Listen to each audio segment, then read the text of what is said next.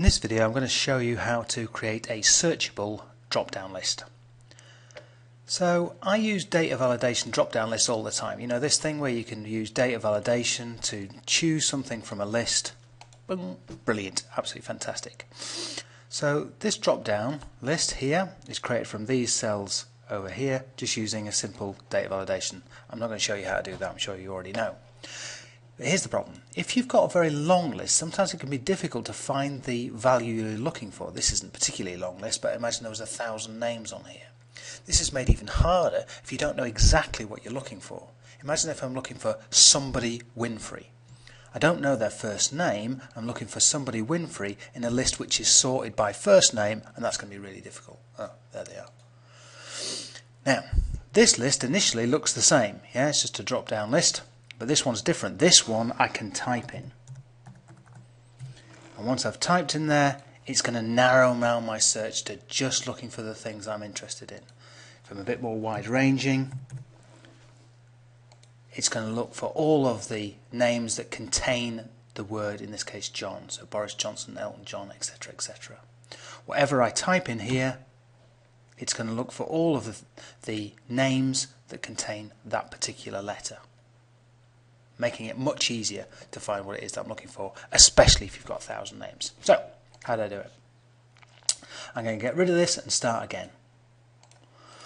The good news is here that I didn't use any VBA, I didn't use any array formulas, and I didn't use any ActiveX components. This is all just done with data validation and some old-fashioned formulas.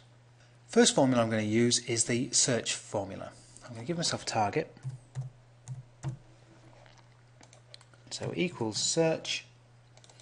The find text I'm going to look for is this in D2, which I'm going to lock down by using the F4 key, keyboard shortcut. Within text, G2, and close that off. It doesn't find John within Angelina Jolie, so therefore it returns value. But if I copy this one down, you'll see that some of these, Boris Johnson, does contain John, so it returns a number. It returns the number 7, incidentally, because it finds it in the 7th character position. So 1, 2, 3, 4, 5, 6, 7, it finds the word John. Actually, I don't care whether it finds it in the 7th, the 2nd, or the 1st position. It doesn't really matter. I'm only interested in whether it finds it at all. So I can turn this from a number and value into something that returns true or false by using the ISNUMBER function. So ISNUMBER wraps around there and then just turns this from values and numbers into falses and trues. And I can check and see if this is working. At the moment I'm looking at for John's, which is true. If I look for a different search term, you'll see that changes, and Ki is found in Ban Ki-moon and Jack Ki-chan. So that seems to be working so far. I want to take this a little bit further and turn these falses and trues into some other numbers by using an if wrapper. So I'm putting an if at the start of that. I'm going to change these into, to begin with, 1s and 0s. So you can see now I've got a 1 and a 0. Now I'm getting closer to what I actually want. What I actually want in terms of this is not 1, 1, 1, but I want 1, 2, 3, 4. Yeah? Now, so I want this to increment every time it finds a match for my text. Now, there's lots of ways of doing this. My preferred method is to change this from a 1 and use the max function. Using the max function here, and I'm going to check the range between H1 and H1. And then I'm going to lock down the first of those H1s by using F4 so that the first one is locked, the second one is not. And then when I'm looking at that range, I'm going to add the number 1. Okay, so what does that do? Well, what this means is if I just also fill this down just one position, if I'm looking at it here, it says, okay, if this is true, which it is, then give me the max of this range. So everything in this range here, which it evaluates to a 0, and then add 1, so therefore it gives me the number 1. When I autofill it down a little bit further, if I look at this cell here, it says, if this evaluates to true, which it does, give me the max of this range here, the max of that range of course is 1, add 1 to give us 2, and so on and so forth all the way down, giving me every time it finds a match, it increments up by 1. Now we're getting somewhere. I'm going to move this column along from where it is at the moment to the other side because I want it to be on the left or leftmost. That should give you a clue as to the next function I'm going to use. And we're then going to use this column to create a dynamic list over here in column I. Before I do that, I just want to show you another function which you're going to use as part of this, the rows function, equals rows, and then this basically just counts the number of rows in a given array. So if I start this in cell I2, which is this one I'm currently in, through to I2,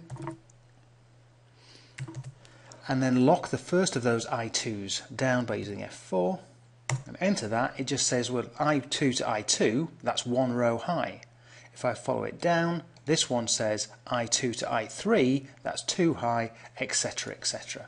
This is a really useful function in order to get yourself some incremental numbers. It's not useful on its own, of course, it's only useful if you use it in conjunction with other functions. And I'm going to use, as some of you probably guessed, the Vlookup function here. So I'm going to wrap a Vlookup around here. It uses this incremental row series here, and it uses this table across here, and it uses the second column across, and it's an exact match like so. When I fill this one down, it gives me all of those people whose, in this case, name contains KI. If I just check and see if this is still working, that seems to be working fine. I'll tidy this one up by putting an IFERROR wrap around there. I'm going to just say if that's an error, give me the empty cell, which is invert commas, and that just neatens that up a little bit. Now, very nearly there now with a dynamic list.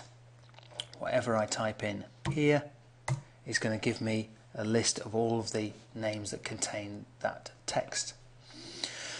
The problem I've got now is that I don't know how many cells this is going to be. Yeah, if I type in B, it's 1, 2, 3, 4, 5, 6, 7, 8, 9. If I type in Tiger, it's 2. If I type in John, it's 4, etc., etc. So I need to basically know how many cells are going to be in this range. An easy way of doing that is by using COUNTIF.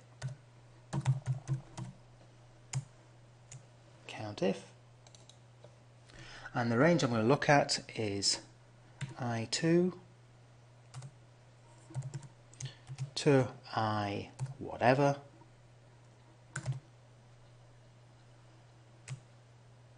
and the criteria for this is I just want to look for when it's got some text in there. So a nice easy way of looking for some text is to use inverted commas, question mark, asterisk, inverted commas. So that's just basically saying is equal to something of a text string. So that's going to evaluate to the number 4 as I'm changing this. That will change automatically. Now we're going to use this as part of the offset function. So offset says tell me where to start this particular range, and I'm going to start it in I2, which is the top name. How many rows? 1, so therefore I'm just going to use another comma because it's going to default to 1. How many columns? 1, again, so I'm just another comma because that is the default. And then heights, this is the one that I'm interested in. The height, this is where I'm going to use that COUNTIF that we just saw a moment ago that just says COUNTIF I2 to I whatever, and then the criteria is this question mark asterisk, which I put in inverted commas. So I want to make all of those references absolute, and then finally the width in, so if I just leave that one blank because that will just default to 1 again, which is fine. Now this function isn't any use on its own.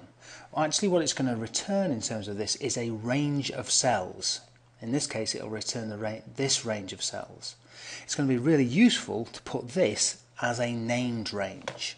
I'll show you how it's done. First of all, I'm going to copy this formula to the clipboard. Then I'm going to go to the name manager and create a new name called validation list.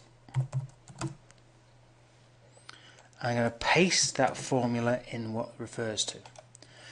So I can check this is working by clicking onto this name and then using this little button here, and you can see at the moment it's choosing these two cells. So the named range validation list refers to these two cells. However, if I change this